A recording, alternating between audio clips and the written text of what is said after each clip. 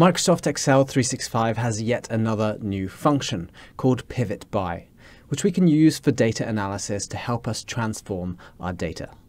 Again, I'm working with the simple table of loans data. So each row represents a loan initiated on a specific date to a particular customer, and we have the customer IDs but not the names here, the product they were given, and the current balance and credit limit that they have on that product. So my data is formatted as a table, which is going to make my formulas more auditable.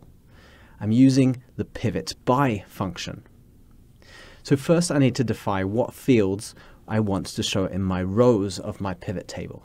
And so for that, I'm going to click on the column header for product in this case, which I want to see in my rows. So I look for that black arrow, click on the column header. And then for my second argument, I want to show a list of dates across the top of my table. So let's again look for that black arrow on the initiated column. My third field is going to be the balance column. That's the one I want to aggregate across those cells in my pivot table. And fourth, I have to define how I want that aggregation to happen, and so I want to take a sum. Now currently I'm seeing an individual date across the top of my pivot table.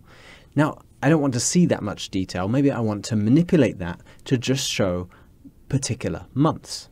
And so the neat thing is that I can do this within my PivotBY formula.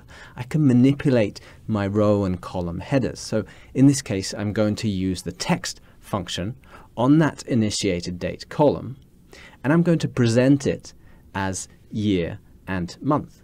So once that change has been made, my data is presented and aggregated according to those transformed values. Now I get one value per month per product.